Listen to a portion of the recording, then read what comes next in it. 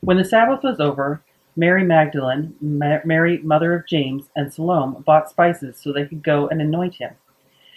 Very early in the morning, on the first day of the week, they went to the tomb at sunrise. They were saying to one another, Who will roll away the stone from the entrance to the tomb for us? Looking up, they observed that the stone, which was very large, had been rolled away. When they entered the tomb, they saw a young man dressed in a long white robe sitting on the right side. They were amazed and alarmed. Don't be alarmed, he said to them. You are looking for Jesus the Nazarene, who was crucified. He has been resurrected. He is not here. See the place where they put him? But go, tell his disciples and Peter. He is going ahead of you to Galilee. You will see him there just as he told you. So they went out and started running from the tomb, because trembling and astonishment overwhelmed them. And they said nothing to anyone, since they were afraid. Early on the first day of the week, after he had risen, he appeared first to Mary Magdalene, out of whom he had driven 7 demons. She went and reported to those who had been with him, as they were mourning and weeping. Yet, when they heard that he was alive and he had been seen by her, they did not believe it. Then after this, he appeared in a different form to 2 of them walking on their way into the country. And they went and reported to the rest, who did not believe them either. Later, he appeared to the 11 themselves as they were reclining at the table. He rebuked their unbelief and hardness of heart, because they did not believe those who saw him after he had been resurrected. Then he said to them, Go into all the world and preach the gospel to the whole creation. Whoever believes and is baptized will be saved, but whoever does not believe will be condemned.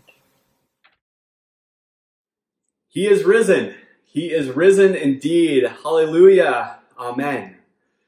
Welcome everyone. Happy Easter. Welcome to this time of celebrating the resurrection. I'm so glad that you're joining us today, spending time in your home celebrating our risen Savior.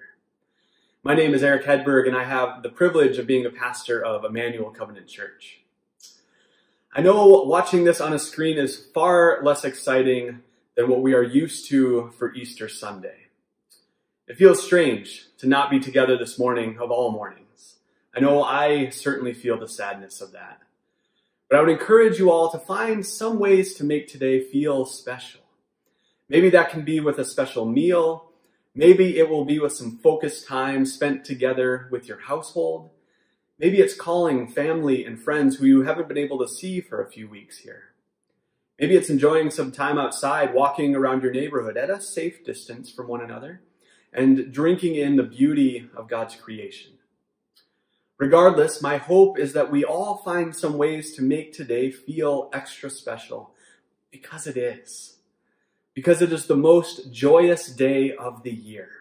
Our Savior Jesus, who was dead, is alive again. Social distancing cannot stop us from celebrating that.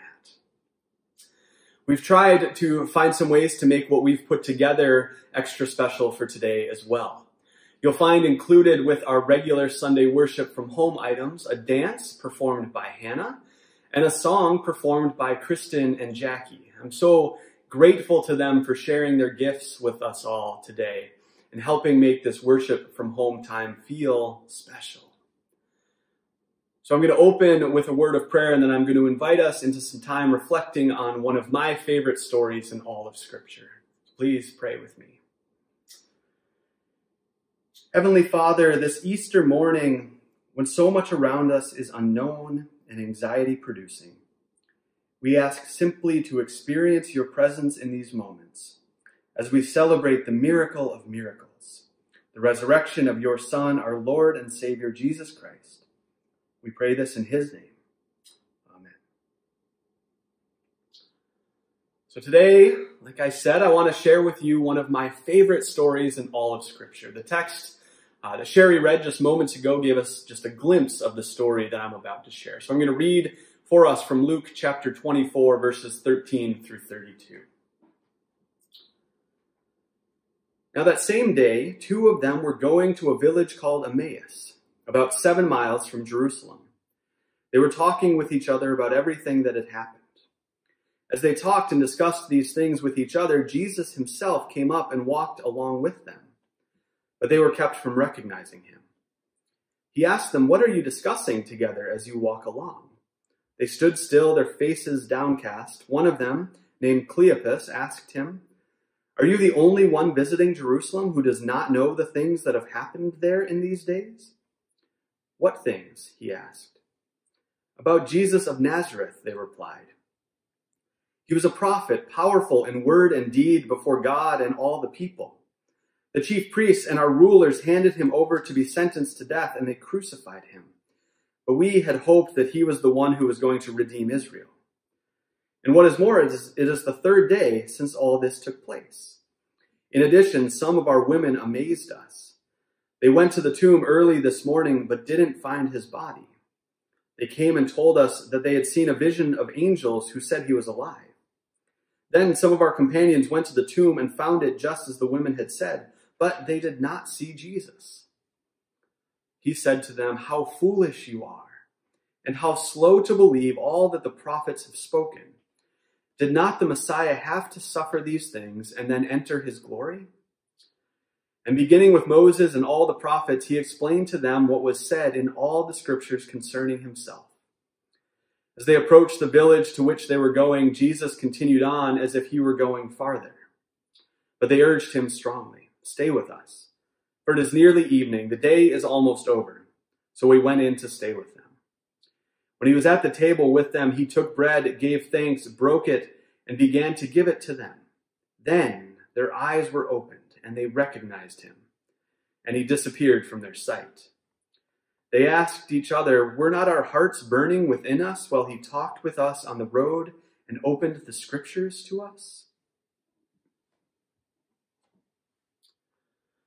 Here, we walk alongside two people who are leaving Jerusalem on the way to Emmaus. We're told the name of only one of them, Cleopas, and so it's entirely possible that the person with Cleopas is his wife. It could also be a friend or brother or other family member. But regardless, they are leaving Jerusalem on their way home to Emmaus, discussing everything that had happened. Certainly, we imagine that has to include the trial and the crucifixion of Jesus, because they talk about that with Jesus, the one they had hoped was the Messiah. But who knows, maybe they were there for all of it, going back to Jesus entering Jerusalem on the colt of a donkey, to the waving of palm branches and the shouts of Hosanna. As they're reliving and discussing all that had happened, a man comes and joins them on their walk, but they're kept from recognizing him. This has always been a bizarre moment to me. Why? Why are they kept from recognizing Jesus? Luke doesn't tell us. Clearly, Jesus is a man. He's there in human form, walking alongside them. It's a very normal and natural thing. But there's this other thing going on behind it all that they cannot see. It's something strange and mysterious. Jesus is risen, but at least in this moment, they cannot recognize him. There's a fullness to this moment that they are not yet privy to. That changes, but at first, even with all they've seen, they don't recognize Jesus himself next to them. As the unrecognized Jesus joins them, he asks what they're talking about. I imagine they stop dead in their tracks and just stare, mouths wide open, incredulous that this man walking next to them could ask such a question. It reminded me, I was talking with some ministry colleagues recently, and one of them shared this shocking story. She was in her office, and in walked a member of her church who said, making small talk, "So is there anything going on with this COVID-19 thing?" She recounted that moment. I imagine she looked the same way these two disciples probably looked, just baffled that a question like that could come up, that people could not know what was going on. How could he not know? Has he not watched any of our wonderful Dr. Bonnie Henry? Has he not been to a store and seen the long lineups outside? Has he missed the overwhelming amount of information being put out by seemingly every organization about what they're doing to address this unprecedented moment? The disciples, I think, graciously respond with a brief summary, just kind of hoping it will strike a note of recognition with this stranger who's walking alongside them. But Jesus doubles down with his question, asking, "What things?" The disciples realize they're just going to have to explain it all. And so walking beside Jesus himself, these two offer their understanding of Jesus, the way the trial and the crucifixion played out. And then they shared their hope, the hope that he would redeem Israel.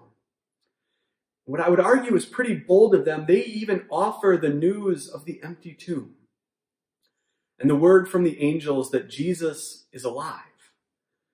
They end their explanation by saying that some of the other disciples went to the tomb and found it empty, just as the women had told them. But they too did not see Jesus. I tend to wonder at the mood, at the tone of this explanation.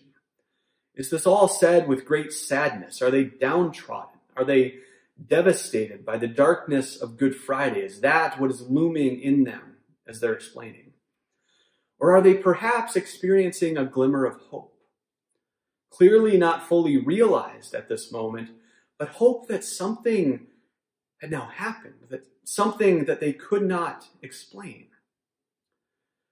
I'll admit too that I'm a bit shocked that it isn't the response from Jesus that opens their eyes to who he is. Jesus speaks to these two the way we often hear Jesus speaking to his disciples, wanting them to understand more, to understand better, to believe more in the ways he is fulfilling the scriptures, in the ways that Jesus is the one that the prophets were pointing to. Jesus says to them, "How foolish you are."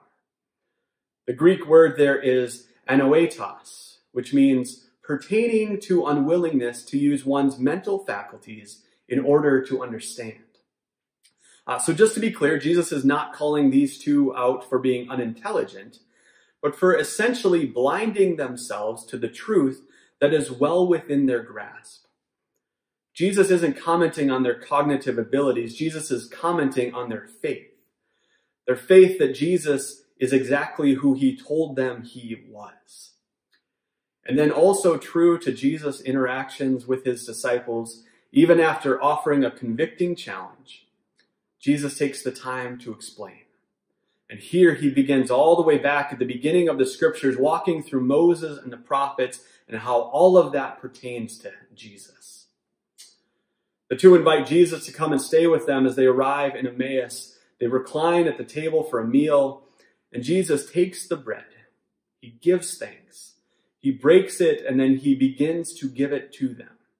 And it's in that moment, in the breaking of bread, that they recognize Jesus. And then Jesus vanished from their sight. I know I already said it a couple times, but this is one of my favorite stories in all of Scripture. And it's one of my favorite for a couple of reasons. And one of those reasons is this theme that we have throughout the whole story of this interplay, this relationship between the normal, the everyday, the seemingly mundane, and the mysterious, the glorious, the miraculous interactions with Jesus. We'll get to the second reason it's a favorite in just a moment. But first, I want to dive a little deeper into this idea of the normal moments of life becoming miraculous. Here we see basic, everyday things. Walking, traveling home after a huge holiday celebration, talking along the way, inviting a new friend to stay and have dinner, and then breaking bread, having a meal together. Not one of those things is in and of itself particularly special. I imagine this is a road these two have walked many, many times. I imagine they have had countless conversations about any manner of things. I also imagine that inviting weary travelers to stay with them was familiar territory. And of course, reclining to eat at a meal is nothing special. That's a multiple time a day thing. These are the moments that make up the vast majority of all of our days, the everyday normal things we do. And yet in the midst of those, Jesus appears. Jesus walks alongside. Jesus explains who he is. And finally, Jesus reveals himself to these two. The story is so powerful for me because these are the ways that I've met Jesus in my own life. I don't have a dramatic conversion story. I can't point to the exact moment where I started following Jesus because as far as I can remember, it has been an ongoing, lifelong journey. What I do remember, though, is moments along the way when Jesus revealed himself to me. Driving into the camp I grew up at as a kid, singing songs at the top of my lungs in the rec hall, standing at the top of a mountain, skis under my feet, smelling the fresh air and taking in the wonder of creation all around me. Sitting and laughing with good friends, talking about everything and nothing at the same time. Walking around our neighborhood, visiting friends and family and playing with their children. An invitation to a Zoom hangout time with former staff members of mine. I could go on and on and on. And that's what is so powerful about who Jesus is for me and what we see about Jesus in this story. The list of normal, everyday, seemingly mundane moments that Jesus has stepped into, where Jesus has been present to me, where Jesus has revealed himself to me, that list is endless. And right now, with this moment we're in as a community, as a nation, as a world, it may often feel like we're stuck in the mundane. It's not particularly normal, I recognize that, but it is certainly much less exciting than we're accustomed to. Days look and feel largely the same. We're mostly all staying put, venturing out minimally. And it can be easy to fall into the trap of thinking that Jesus can't possibly do something miraculous in these mundane moments of our lives. But we have right here, in this account of Jesus appearing to these two disciples, the first time Jesus appears to people in Luke, the promise that it is exactly in these moments, the normal, everyday, mundane moments, that Jesus makes his presence known to us, if we're willing to pay attention. I don't know about you, but there have been many days already in the midst of this pandemic when I've needed this very reminder. So let me say it again. It is in these moments, the moments that may seem mundane or uninteresting, that Jesus appears to the disciples on the road to Emmaus. And it is in these very moments that the Savior of the world comes to you, walks beside you, offers conviction and correction and encouragement, and makes himself known to you. So now there is a little bit more to this story. And let me finish. I'm going to be reading verses 33 to 35. They got up and returned at once to Jerusalem. There they found the 11 and those with them assembled together and saying, "It is true. The Lord has risen and has appeared to Simon." Then the two told what had happened on the way and how Jesus was recognized by them when he broke the bread.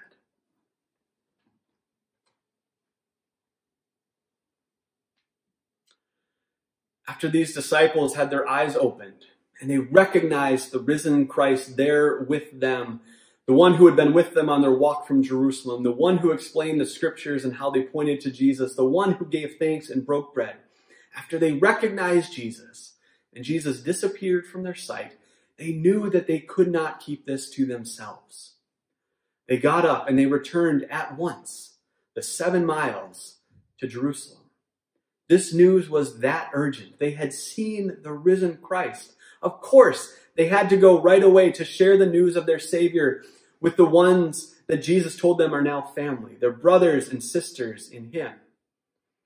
And another reason I love this story so much is this moment right here.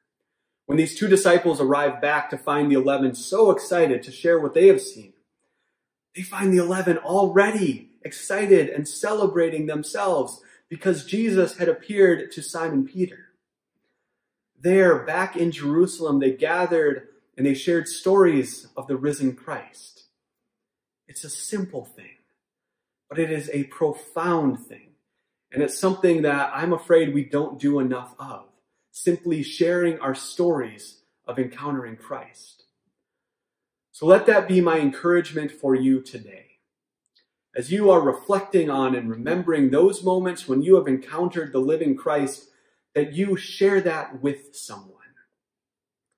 What is it that happened?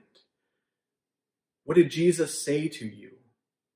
How did it make you feel? How did he reveal himself to you? and what is different now because you encountered Jesus. Hear again the declaration from the disciples as the two from Emmaus returned to Jerusalem. They said, "It is true. It is true. The Lord has risen and has appeared." Hallelujah. Amen. Let me pray. Risen Christ, like those disciples on the road to Emmaus, we struggle to recognize you in the everyday journey of our lives.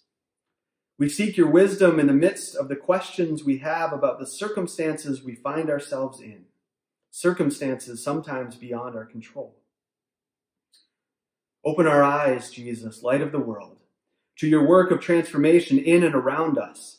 As we walk with you day by day, may your new life be made manifest in what we say to others. Help us to understand the power of our words to hurt or to heal. Give us the graciousness to make all our conversations holy. So often we forget, Holy One, that you invite us to abide with you, to have our lives fully wrapped up in you. We thank you that you travel with us in our joys and in our concerns, in our everyday moments. We pray this in your holy and precious name, Jesus. Amen.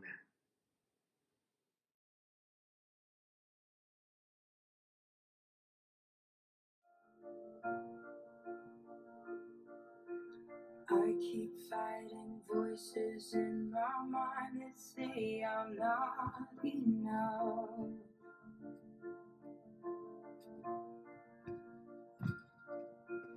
Every single lie that tells me I will never measure up.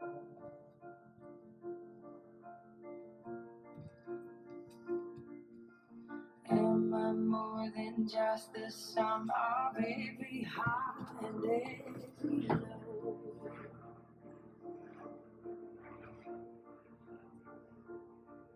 Remind me once again just who I am, because I need to know. Ooh, oh, you say I'm loved when I can't feel a thing. You say I am strong when I think I am weak. And you say I am held when I am falling short. And when I don't belong, oh, you say I am yours. And I believe, oh, I believe what you say of me. I believe the only thing that matters now is everything you think of me.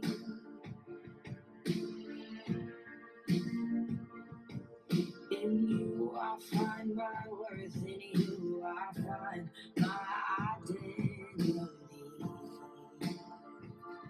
Ooh, oh, you say I'm loved when I can't feel a thing. You say I am strong when I think I am weak. And you say I am held when I am falling short. When I don't belong, oh, you say I am yours. And I believe, oh, I believe what you say of me. Oh, I believe.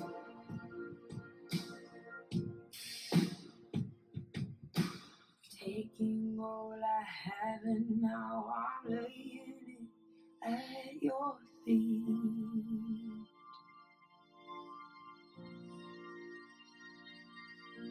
You have every failure, God.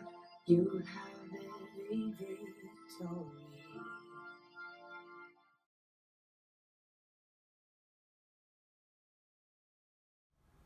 Good Easter Sunday morning, all my lovely children. I'm sending out my excitement and my joy of being able to reach you today with the wonderful story of Easter. So hi Aaron, Joey, hi Serena and Stephen, and hi Morgan, and to any other children who are sharing in our story today. I'm reading from the Beginner's Bible, and I want to share the story about how Jesus came to save us all.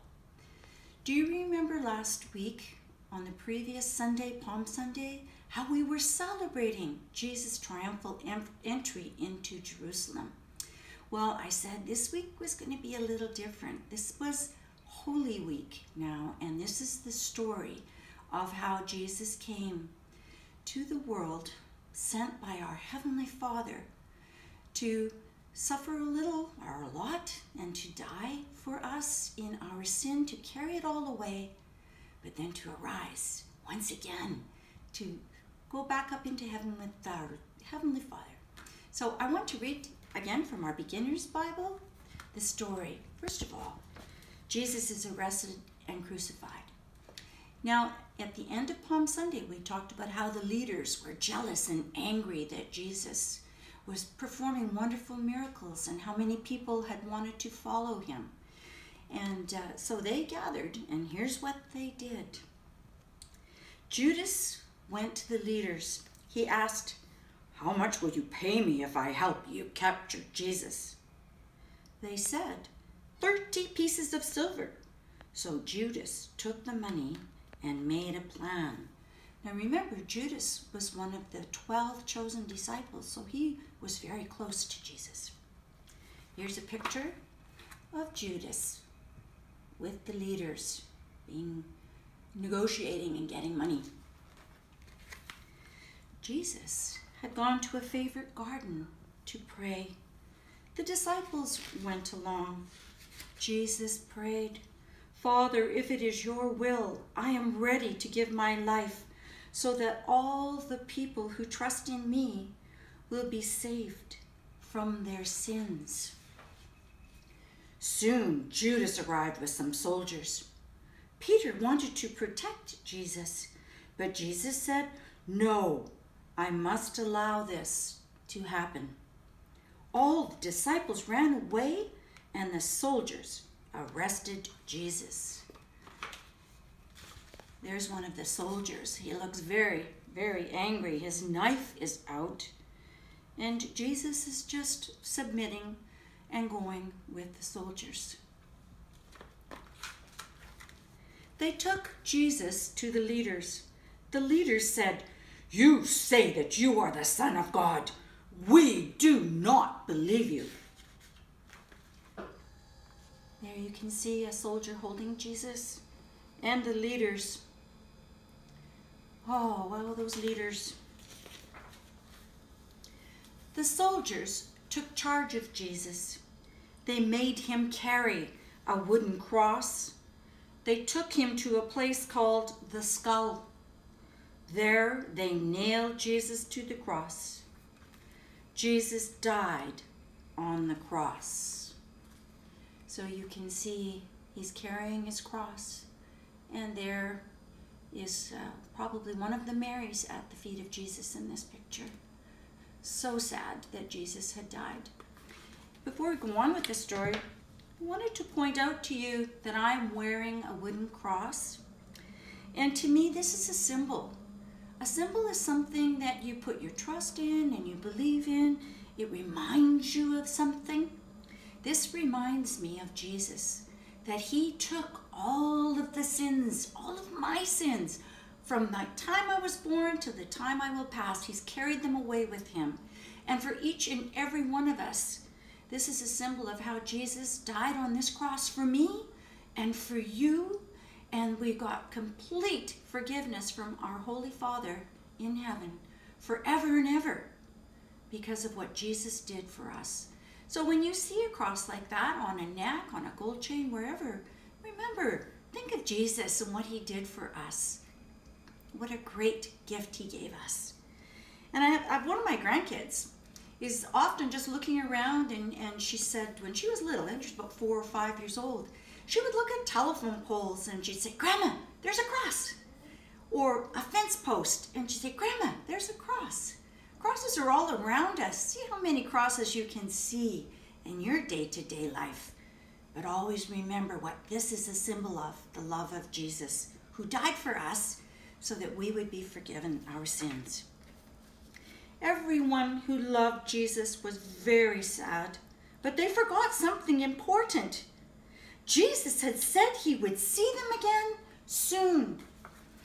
Here's a picture of his disciples and loved ones that might have been around the cross at the time that he passed. He died at the middle.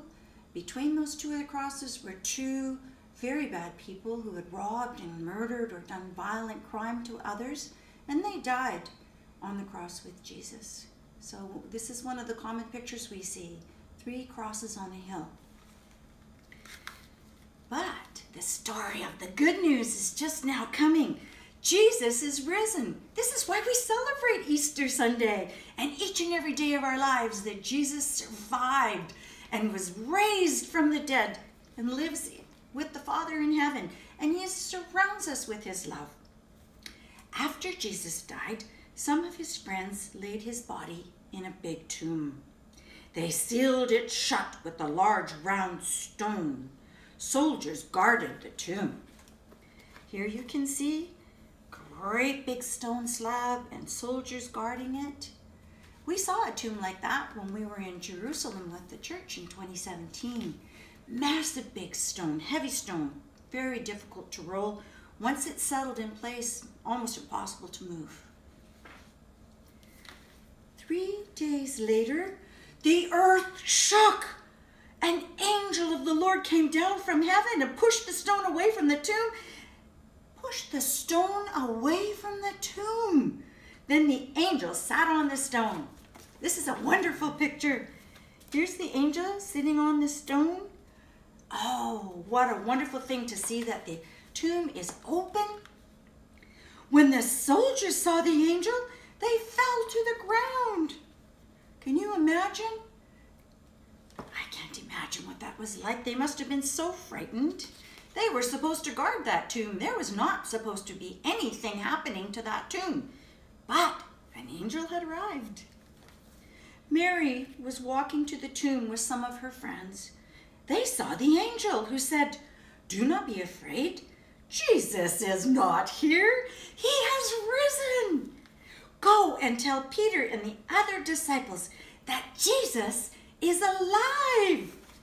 Here are the Marys all together. They were going to the tomb. They were very sad, but imagine how happy they were that the angel told them that Jesus was not there. He was gone already. To see an angel, oh, it must be so exciting. On their way, the women saw Jesus. They fell to their knees and worshiped him. Jesus smiled and said, "Go tell the others that I will see them in Galilee." So Mary ran to tell the disciples. There they are at the feet of Jesus. He's there, he's alive, he's risen. Hallelujah. And that is why we celebrate at Easter. Jesus came, did what God wanted him to do, took all of our sins for all time, for all humanity, died on the cross, took them away, and then arose. He arose and he lives with the Father now. So I'd just like to pray with you. Oh, dear Lord God, thank you. Thank you for your Son. Dear Jesus, thank you that you would carry my sins away. Even into death, you carried my sins away. Lord, how you love me, how you love each one of us who know you. And Lord, I just pray that for each and every child, parent, family member, wherever you are all brothers and sisters in Christ. And I just pray that we may celebrate this day, but we may celebrate what you have done for us, dear Jesus, each and every day of our lives. May we grow and grow in our faith.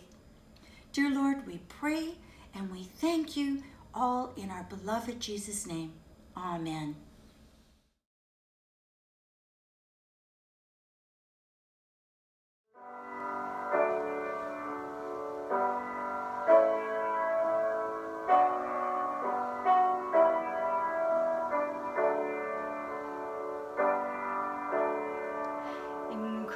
Christ alone my hope is found. He is my light, my strength, my song, this cornerstone, this solid ground, firm through the fiercest drought and storm. What heights of love, what depths of peace, when fears are stilled, when striving cease. My comforter, my all in all, here in the love of Christ I stand. In Christ alone, who took on flesh, fullness of God in helpless babe, this gift of love and righteousness, scorned by the ones he came to save, till on that cross as Jesus died, the love of God was magnified, for every sin on him was laid. Here in the death of Christ I live. There in the ground his body lay, light of the world by darkness slain, then bursting forth in glorious day, up from the grave he rose again, and as he stands in victory, since curse has lost its grip on me, for I am his and he is mine, bought with the precious blood of Christ. No guilt in life, no fear in death, this is the power of Christ in me. From life's first cry to final breath, Jesus commands my